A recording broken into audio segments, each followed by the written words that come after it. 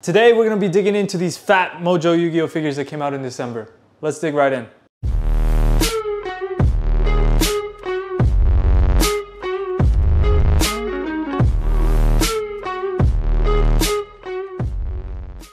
What's up YouTube, Drifters Premium Collectibles here, and today we are going to be reviewing the PhatMojo Yu-Gi-Oh collectible figures that they released in December.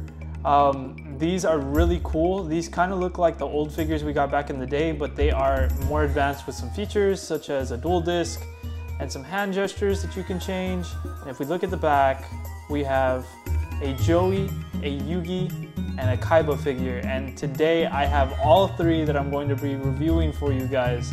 So if we look at some of the details here, I mean, it's pretty insane.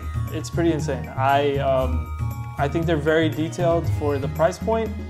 If you're lucky, you can find these for $14.99 at retail and Target, but they've been resold on eBay as high as $40 to $50. So it's just a really insane price point. People are willing to pay whatever really for stuff that they like. So without further ado, we're gonna get right in and reviewing the figures.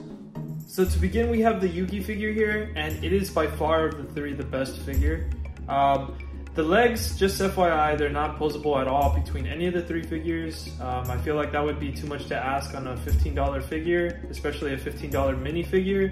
The arms are pretty adjustable, and the dual disc can be placed on either side, and the hands can be changed. It comes with several sets of hands that you can use. Yugi by far is the best looking figure, has the most detail, and it definitely pops out the most out of the three.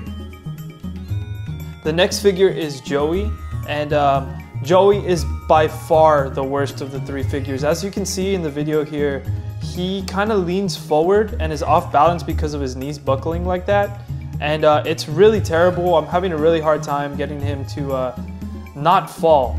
He definitely falls a lot, and it's really hard to pose him, and they did my man Joey so dirty, man. He's my favorite character out of the original series, and they just made a god-awful figure. I'm not even gonna lie to you guys. It looks really good though. I mean, it's not like I'm gonna be moving my figures all the time. He's gonna be standing on a shelf, so I'll put him in a position where he doesn't fall, but you can see it right there. He just really man, he just leans forward and he falls a lot. It's really terrible. It's really terrible, but it looks great. And I mean, if you're gonna pose them, it looks great. Like I said, the legs aren't adjustable, and we're gonna get some better shots for you guys here. And it's just an awesome figure. I really enjoy it, but I mean, he does fall a lot. So if that matters to you, I mean, I definitely would not pick this up. There's probably better Joey figures out there. So that's Joey for you. The last figure here is Seto Kaiba, and it comes in second to Yugi in terms of quality, I think. He does have a lot of detail. As you can see, he's got the little buttons on his jacket. He's wearing the card necklace.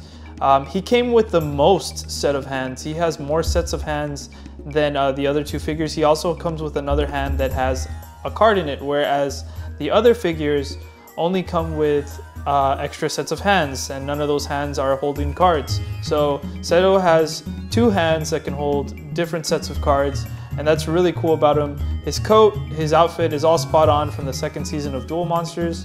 I really enjoy it. I like that look the most, even though, I mean, the purple trench coat is probably the most nostalgic that we remember, but no complaints. Seto is really awesome. I really enjoy it, and he's gonna look really, really good posing next to the other two.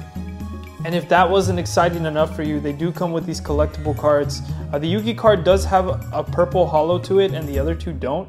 So it makes me wonder if you have to buy these figures over and over to get the holo card from each character, you know, because also Kaiba is a totally different artwork compared to the old artworks of Yugi and Joey. So it makes me wonder if these cards do come in holographic, because I did get the Yugi one. You can barely see it, but it is holographic.